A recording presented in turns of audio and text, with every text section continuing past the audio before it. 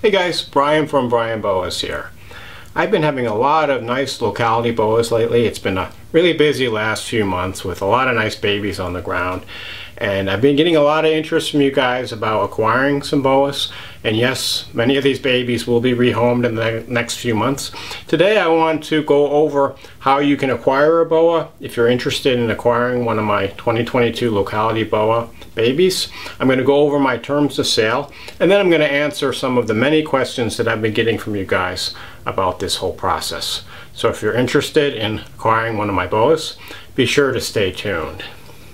So as you know, it's been busy, very busy lately. I've been spending a lot of time getting these baby boas up and running. You know, many hours of my day are currently spent on the boas, which is great. You know, this is why I do this. And the summer is, of course, a very busy time for boa breeders, you know, with all these babies being born and, you know, all the things that we have to do. I've also been getting an awful lot of questions from people lately about the boas.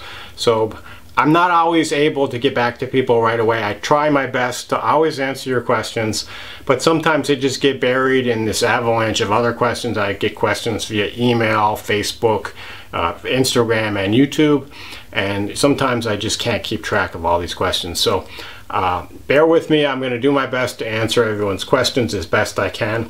But you know, the purpose of some of these videos is to just answer questions that a lot of people have in common that they always keep asking. So hopefully this video will shed some light on that. Of course, I had to get out one of my boas for the video, give you guys some eye candy to look at. And although a lot of my boas were first-time parents this year, unfortunately this guy was not one of them. This is a anerythristic Paraguana peninsula boa. And although I did pair him up with an anerythristic female, unfortunately it didn't work. And I don't have any baby Paraguana peninsula boas this year. You know, this was what litter I was really hoping on, but it doesn't always work. So hopefully next year I'll be successful. Sometimes I have to pair up animals multiple years before I'm finally successful. So if you're interested in possibly acquiring a different type of boa other than the Paraguana, the first thing to do is to look at my terms of sale. And this is a document that outlines pretty much everything important about the whole interaction with the buyer and the seller. And I actually have the terms of sale listed on a Google Docs available to everyone. I'm going to put the link to the Google Docs with my terms of sale right under the description of this video. So if you're interested, go review the terms of sale. But I'm briefly going to go over the key points in this video. Okay, so the first, animal availability. Animals are sold on a first come, first served basis. I don't do waiting lists, I don't do holds. I think that the fairest way to give everyone who possibly wants a boa is first come, first served. Because I tried doing waiting lists in the past, and I would spend a lot of time and effort, you know, contacting people, and then they either didn't get back to me or they told me they were no longer interested, and it just took away possible opportunities for other people to acquire these boas. So I don't do waiting lists for that purpose. The boas are available for sale once they're established. So it typically takes about a month and a half to 2 months for the baby boas to be ready for sale after they're born. So they have to feed at least 4 times or so. Typically I like to see them shed twice. They'll shed once about, you know, 10 days after birth, and then they'll shed again about a month and a half or so. Okay, photos. I try to get photos of all my boas available whenever possible. And for this year I'm going to do it a little bit differently. I'm setting up a photo sharing site where you will be able to go and you can see the individual boas for sale on this photo sharing site. I don't know the exact site yet, I'm still working on it. But you can go check it out. I'll have some information and prices also listed on this photo sharing site. So as you may know, in the past I used fauna classifieds, and of course that's not the most user-friendly or streamlined website. I got a lot of people, you know, commenting about they weren't able to use it. The messaging on fauna is also kind of clunky, so I don't really like that. I may also have fauna ads up in addition to this photo sharing site, but I will always list my email. So rather than contacting me through Fauna, you can contact me through my email, and it'll make the communication much easier and more streamlined. But I also intend to have this photo sharing site. I don't do Morph Market, I don't do King Snake, I just do Fauna Classifieds. Okay, so I will always have, whenever possible, photos of the actual animal for sale. And this will be the case, if not for all animals, at least for the higher end animals, you know, true red tails, any of the more expensive animals that all look different in a litter. You know, as you may know, in a litter of true red tails, you can have lots of different appearances, and I know some people prefer one look over another. So there will be individual pictures. However, for other types of boas, for example, the cocker key boas, they all look pretty much the same. They all have the same appearance. There's not a lot of variability. So for those types of boas, I may have a representative photo, and you may not be able to see a photo of the exact animal. However, if time permits, I might try to take actual individual photos, because I know people sometimes want them. But remember, it just takes time and bandwidth, and I just have so many things to do now, as you can imagine, with this YouTube channel and all my boas and everything else, that, you know, taking all these photos is just, you know, yet another thing I have to do. Okay, payment. Payment is by check or money order only. Okay, so I will give you my address. You can send in the snail mail, US mail, the check or money order. Personal check, bank check, or postal money order is actually preferred. I don't take credit cards. I don't take PayPal. I just, you know, I've had some negative experiences with those. Okay, the payment plans. I don't do payment plans, with some small exceptions, but typically I don't. You know, for very high-end, expensive items or boas, or, you know, boas that aren't going to be ready for a while, and it's, you know, I made agreements with somebody, I might do a payment plan, but usually I don't do the payment plans. Okay, shipping and packing. So I've been shipping and packing reptiles for many years, and I have a lot of experience, and I pride myself on how careful I am with it. I ship by FedEx priority overnight. So basically I will drop off the animal securely packaged at my local FedEx ship center the afternoon or evening before, and then it arrives at the ship center near you typically by 10 a.m. the following day.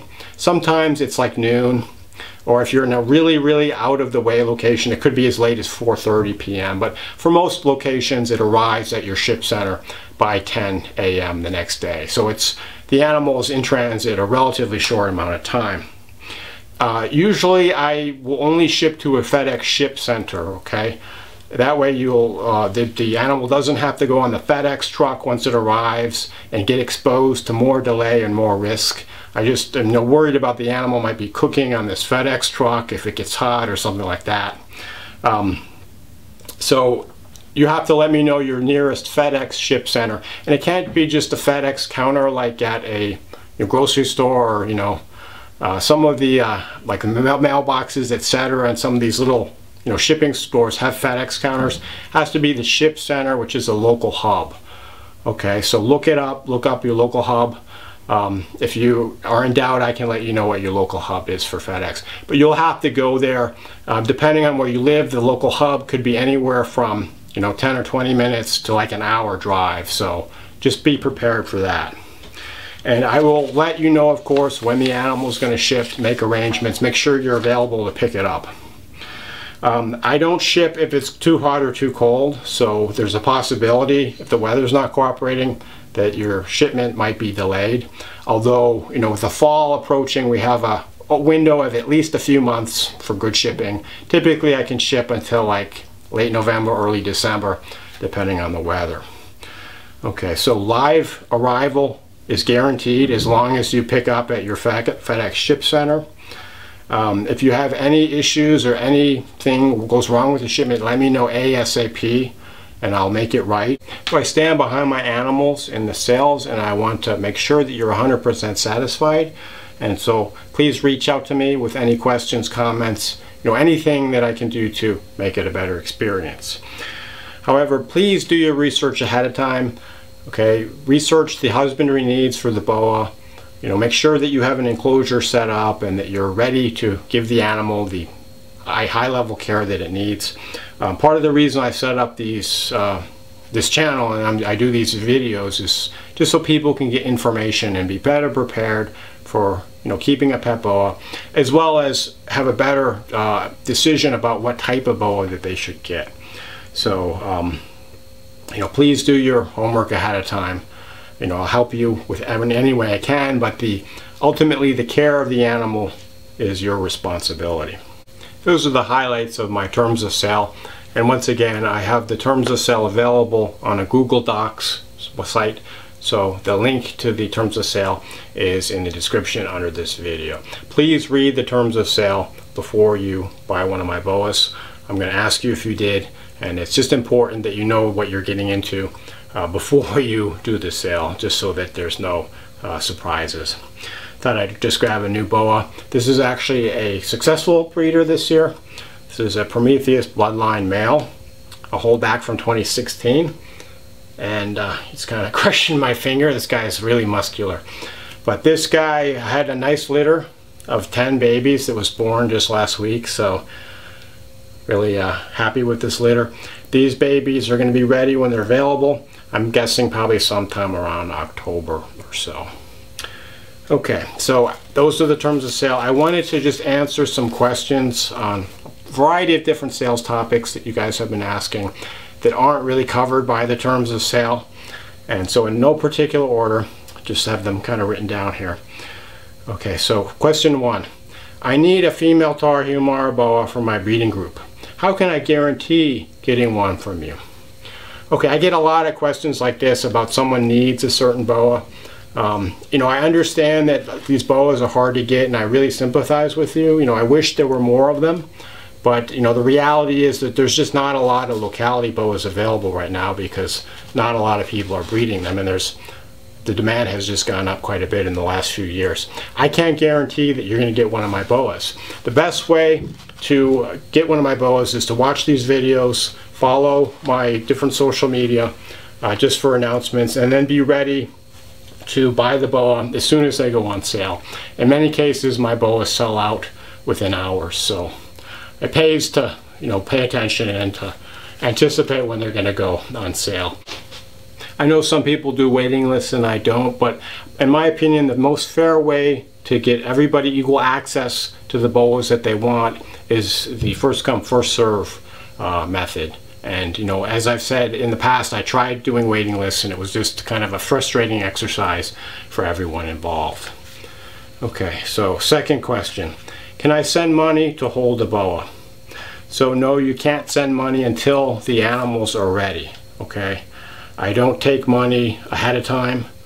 It's too much for me to keep track of, to be quite honest. I just have so much to keep track of. I don't want to have to keep track of who's paid me what and how much money I have from a certain person. I'm a one-man operation. I don't have like record keepers and accountants and business people. I'm doing the boa husbandry, I'm doing the feeding, I'm doing the cage cleaning, I'm doing the breeding trials, I'm doing all the communications, I'm doing the production of these videos, and I'm doing all the marketing, and as well as packing and shipping. So it's really super busy. I just don't have time to keep track of who's paid what money until the animals are ready. And so once an animal is ready to go, then you can send the money to buy the animal. Okay. Third question. What are the prices going to be on your Tarahumara boas or whatever boa of interest? So right now, I haven't determined the prices on most of my boas. To be honest, I just want to get them feeding and established. I have kind of a ballpark range in my head, based on what the boa market has been like lately. And if you're interested in keeping track of the boa market, I highly recommend you go to the different classified sites, Fauna, Morph Market, and kingsnake.com. See what the animals are at least being listed for, if not selling for. Also sometimes on Facebook, people have boa groups, and sometimes they have ways of selling them there, even though it's kind of discouraged. So you can usually find out what the market value of a boa is from these sites. And the prices have been going up lately, so I anticipate the prices of my boas are going to be higher this year than in previous years. You know, not surprisingly, prices of everything has been going up. It's been costing more and more for rodents and for electricity and for all the supplies that I need to produce these animals. I mean, even the shipping has gone up. I just went to get a FedEx shipping label yesterday. It was $95 for shipping. I mean, shipping used to be a few years ago around $50. So it's just, everything has gotten expensive, unfortunately. I wish we didn't have inflation. I wish these prices weren't going up, but unfortunately that's the reality. So if you go to these different sites, you can see the market value. I price my animals right at market value pretty much. You know, sometimes I might have an animal a little higher or a little bit lower than market value, but it's likely to be within, I don't know, 10-20% of the market value. Okay. Question number 4. Which of these boas would you recommend for me? A Quality boa or a Tarahumara boa? Both, actually. So I like all my boas. This is why I do these videos, is to share information about them with you and to kind of go over the pros and cons of each different boa and what each different boa entails. I have a huge library of videos on all the different types of locality boas I deal with. So go check out some of those videos. I've got comparison videos. In fact, I think I did a comparison video of Tarahumara and Quality. Check out these videos, okay? Decide for yourself. I can't tell you which boa is going to be better for you, you know, because your situation is different and everyone has a slightly different situation. But I would check them out, make up your own mind. A lot of it is just personal preference about what type of boa you prefer. You know, ultimately, like I said, both, because they both are really great species to work with a lot of pros to them. Okay, next question. I'm thinking of getting a boa from you. Will you please call me to discuss what type? Okay, so I don't have time to call people unsolicited. Okay, sometimes I call people, you know, when the sales process is going, or if there's like a specific question or issue. But at this point, as much as I love to discuss boas with people, and as much as, you know, stimulating the conversation would probably be, I just don't have the bandwidth to call all these people. So, you know, sorry, like I said, I'm a one-man operation, and I probably can't call you if you ask me to call you. So don't take it personally. It's just, I just don't have the bandwidth to do that. Okay, next question. Will you get back to me before the babies are on sale? Similar to the fact that I don't have the bandwidth to call people, they send me the phone number, I don't have the bandwidth to get back to every individual person telling them when the boas are on sale. That's why I set up this channel and why I do these videos. Okay, so unfortunately I may not be able to contact you. Sometimes if someone is really persistent and they've been, really asking again and again, I try whenever possible to let people know, because I feel for you guys, and I love boas and I know how much people want them, but I can't contact everybody, before the boas go on sale. So please watch these videos. Okay, follow me on the different social media. That's the best way to know when the boas are going to be on sale. Next question, where do you list your boas? So as I mentioned, this channel is the best way to keep up with information about what boas are going to be available. As I mentioned, I list typically on fauna classifieds, but I'm also going to have a photo sharing site set up with pictures of the individual boas and prices, just so that people can go to this and see it all without having to deal with fauna classifieds, because I know that it's not a great website. And you can look at these pictures, you can see the information, and then my email will be there, so you can email me and with any questions you have, or if you want to purchase one of my animals. And the link to the fauna classified site is on right now under the description of the video. I'll put the link to my photo sharing site as soon as I have that set up, hopefully in the next few weeks, but I have a very long list of tasks I have to do right now with all these baby boas. Okay, I answered the next question, link to the fauna site. Next question. I would like 3 female Tarahumara boas for my breeding group. I'm not interested in any males. Okay, so when I have my litters, the sex ratio is kind of all over the place. Sometimes I have like a 50-50 sex ratio. I might have a litter of 12 and I have 6 females, 6 males. In some cases, I might have 9 females and 3 males, you know, female heavy. I might have 9 males and 3 females. Okay, I've pretty much seen it all. So sometimes I don't have very many females available. And there's kind of this weird thing with boa breeders, the people getting into breeding boas. They have this idea they'll just buy a whole bunch of females and they'll have one super stud male that's going to go from enclosure to enclosure, you know, doing his business and making the babies, and then, you know, 6 months later all these babies are going to pop out. So boa breeding doesn't work like that. You need males. Okay, I would say to, you know, have at least as many males as you have females. In some cases you may even want to do multiple males to ensure your odds of success. Whenever possible, I like to give people the opportunity to buy pairs, just so they'll have the possibility of breeding these animals in the future and, you know, continue this whole boa breeding endeavor. Some cases when I have a lot of extra females, if I've got like, you know, 10 females and 3 males, extra females might be available. But this is usually pretty rare. So typically if I have excess males, I'll only sell females as part of a pair. I'll sell a lone male, but if you want a female, you're going to have to buy a pair. In some cases, I might have animals individually priced, like with my 2 red tails. In that case, females would be sold separately. So the price, of course, just depends on the quality and how many of each sex that I have. But typically, if I have a small litter, you know, which is the case with a lot of the island boas like the tarahumara, you're probably not going to be able to buy 3 females from me. Okay. Next question. Will your baby boas be eating freeze-thawed before they're shipped? So whenever possible, I try to get animals on frozen thawed as early as possible. That being said, I can't guarantee that all animals are going to be eating frozen thawed. And in fact, with the dwarf island boas like the tarahumara, croaky, you know, pearl island, things like that, it's very difficult to get them feeding on frozen thawed before they're about 6 months to a year old.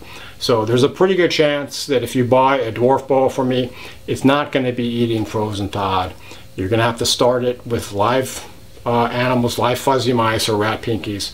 And then I expect it will switch to frozen thawed pretty quickly, usually within a few months.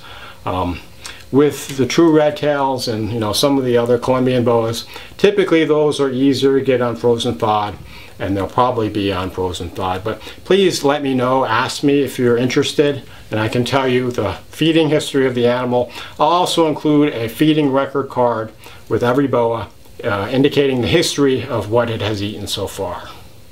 Next question. When will you have North Brazilian red-tailed boas? So I attempted to breed North Brazilians this year. Unfortunately, I was not successful. So I can't say definitively when I'll have those. And the same is true for a number of other boas like the Paraguana Peninsula boas and Argentine boas, for example. These animals I'm going to try again next year, but there's no 100% guarantee. So fingers crossed I'll have North Brazilian and all the other boas next year.